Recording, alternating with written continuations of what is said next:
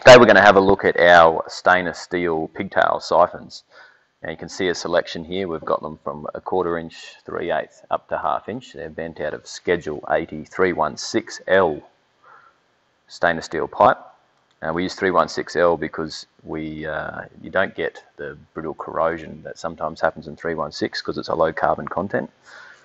So this is the pigtail here by itself. You can see in these combinations we've put on an isolating ball valve, sometimes known as a gauge cock, and then a gauge. We've got a few different gauges that we've used here. This one we've just used a 63mm stainless steel liquid filled with a brass internal entry, and then we move up to 100 and 150 with all stainless. We'll show you why we use this configuration here with the gauge cock or isolating ball valve and then the gauge.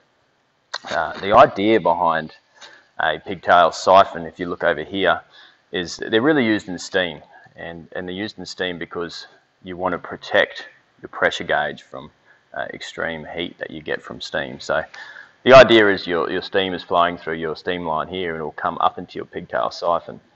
And the thing about steam is it'll give off heat with what it's touching and to its environment around it, and then it will condensate. So this bend here will fill up with condensate,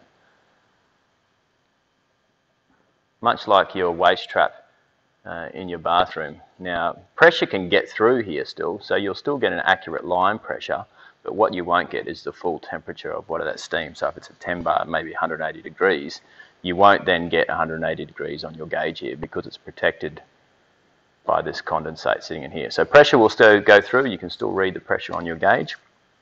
And you may wonder why we have a ball valve here.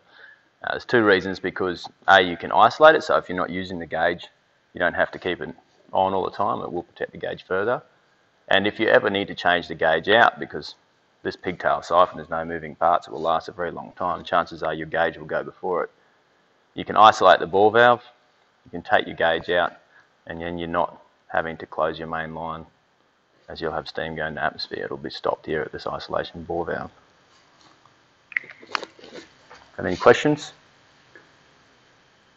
Stainless steel is particularly good for the corrosion on there. Is there other alternatives for the metal, or is that the best? It's a good point. You can get these pigtail siphons in different materials. We chose stainless steel because it's a higher spec, but you can get them in carbon steel and things like that. We use 316L as we mentioned. It's a low carbon content 316. You won't get that. Sometimes in steam you can, especially with the seam weld pipe with 316, you can get a little bit of brittleness around the weld. But here we use 316L, it's much better. So yes, you can get other kinds of materials. They do the same job. We just go with stainless steel.